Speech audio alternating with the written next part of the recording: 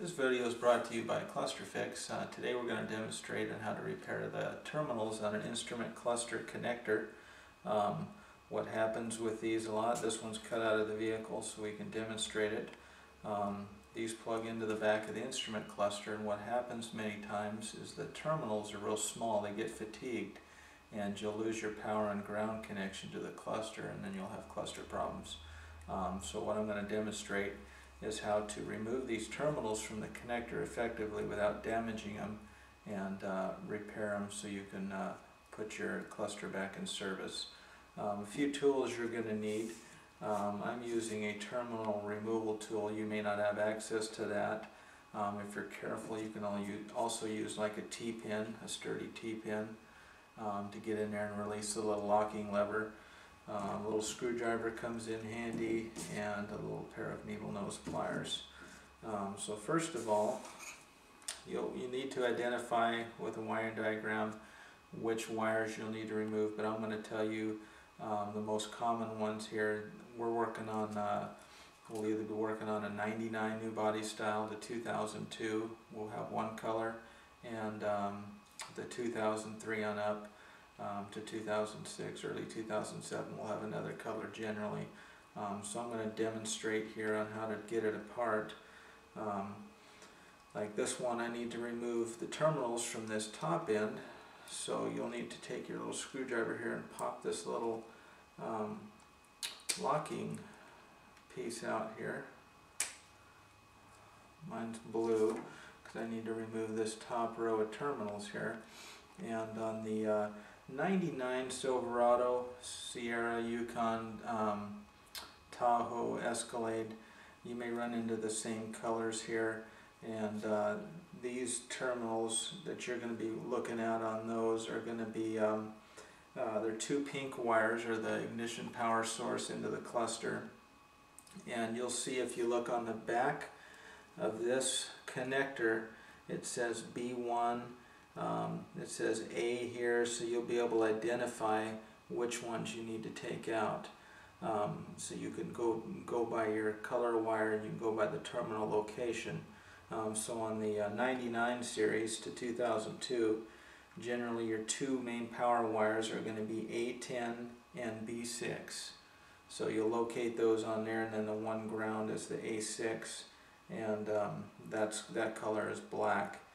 And the 2003 on up, you're looking at a pink wire that's B9 and a orange wire that's B11, and that's the two power. And actually on the 2003 on up, they're all right next to each other. You got two powers and a ground. There's a space there where there's no wire at all, and the ground wire on this one is black with a white tracer.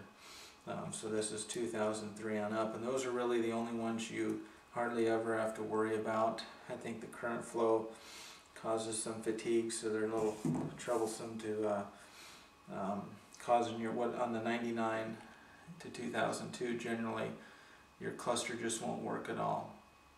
And if it's not working at all, and you can get behind your instrument cluster and wiggle the connector and get things to come on, then there's a good chance you got a terminal problem in here.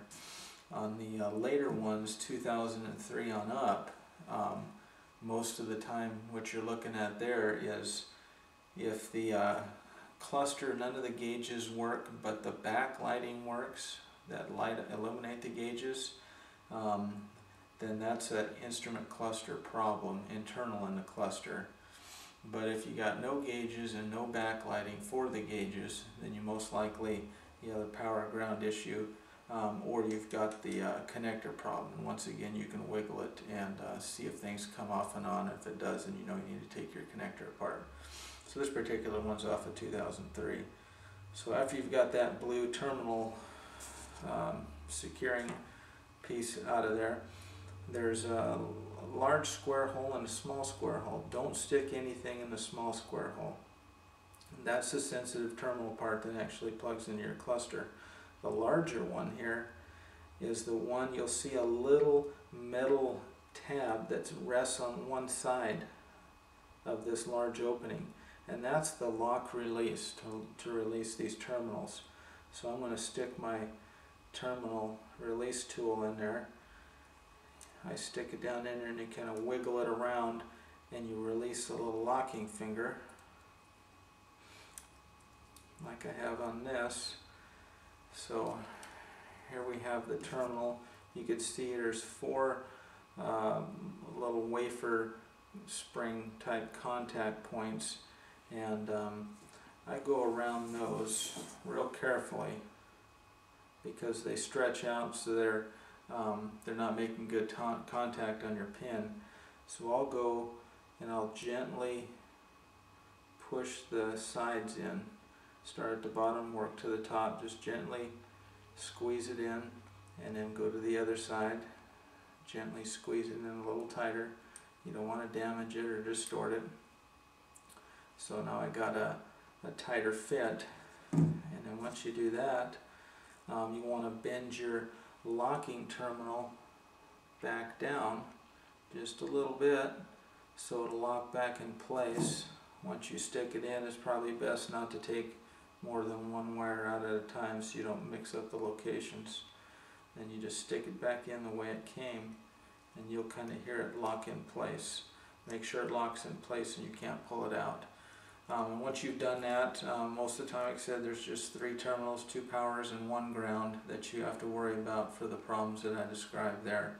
You can do similar repairs to like the Trailblazer and the Envoy, to those clusters as well. But this is just a demonstration how to get this repaired in the field, so you don't have to a lot of them are misdiagnosed. Instrument clusters are misdiagnosed because the problem is actually in the connector itself. But if you have any more questions, you can give us a call at 509-366-9009, and you can also visit our website at www.clusterfix.net. Thank you.